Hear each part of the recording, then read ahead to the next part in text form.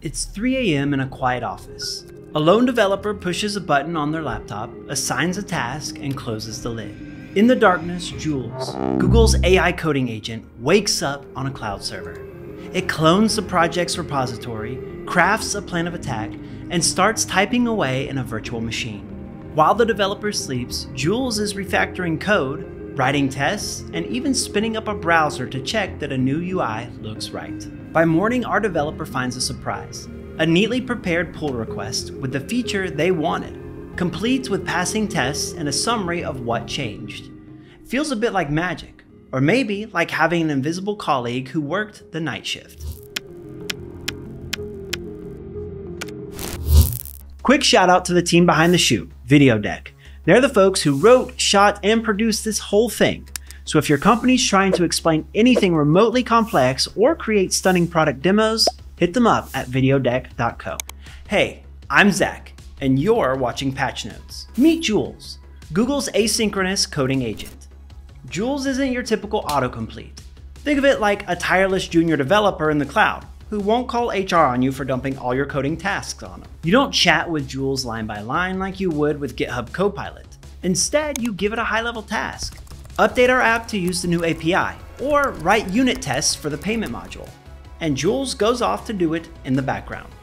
It clones your GitHub repo into a secure Google Cloud VM, understands the full context of your project, and begins coding on a new branch. You're free to do other work, or just get some sleep, while Jules works asynchronously. When it's done, Jules will explain what it did, often with reasoning, and present the changes as a pull request so you can review it. Sometimes it even narrates an audio summary of the changes. Google officially launched Jules out of beta on August 6, 2025. During its public preview, thousands of developers tried it out, and the feedback shaped what we have today. A cleaner interface, more stable performance, and some very welcoming upgrades. It can now reuse previous setups so it doesn't waste time reinstalling dependencies. It can pick up tasks directly from GitHub issues that you tagged it for. And the biggest upgrade, its brain. Now powered by Gemini 2.5 Pro, giving it sharper reasoning and better code quality. Google has also clarified privacy. Public repo data might be used to train future models, but private repo code stays private. For a lot of developers, that transparency was huge. Just days after launch, Jules got smarter. Here's how. Web browsing for code. It can now search the web for documentation or examples when it's stuck. Interactive planning. Before writing a line of code, it can ask you clarifying questions to avoid bad assumptions. The critic agent. An internal reviewer that checks Jules' own code for bugs or inefficiencies before showing it to you. Visual verification. If it builds a UI, it can send you a screenshot of what it actually looks like. These changes gave Jules curiosity, collaboration skills, self-critique, and the ability to show its work, all within days of its debut. With launch came usage tiers. The free tier gives you 15 tasks a day and up to 3 at once. Google AI Pro at $20 a month bumps that up to 100 tasks a day and 15 in parallel. Ultra at $249.99 a month is aimed at enterprise workloads with 300 tasks a day and 60 concurrent.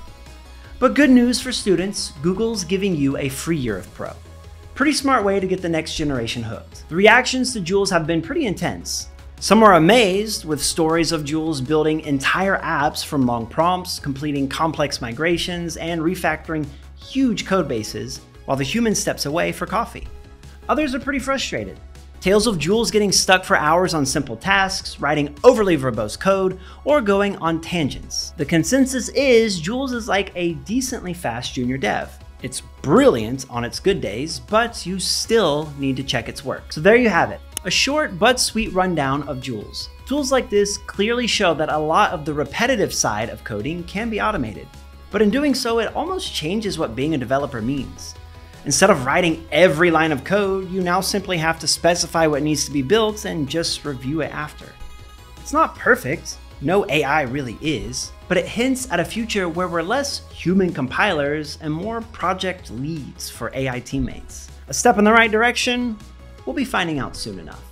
Until next time, I'm Zach, and this is Patchnotes.